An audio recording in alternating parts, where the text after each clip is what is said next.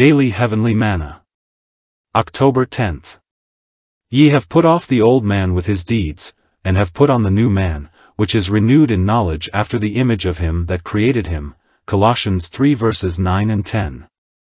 Only in our minds, in our wills, have the old things passed away and all things become new.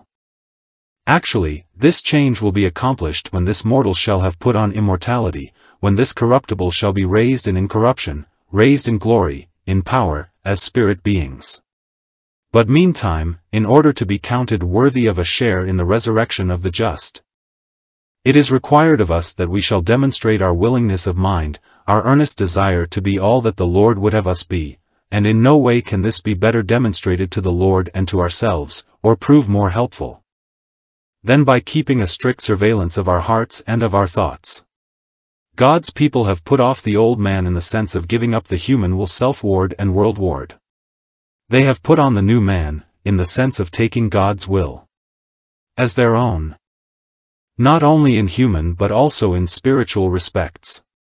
Thus the image of God is being daily renewed in them, as they are being changed from the glory of a less near to the glory of a more near likeness, until the image, character, of God is perfected in them.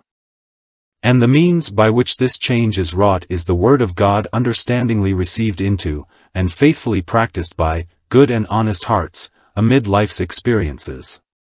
Questions. What have been this week's experiences with the old man and the new man? How were they met? In what did they result?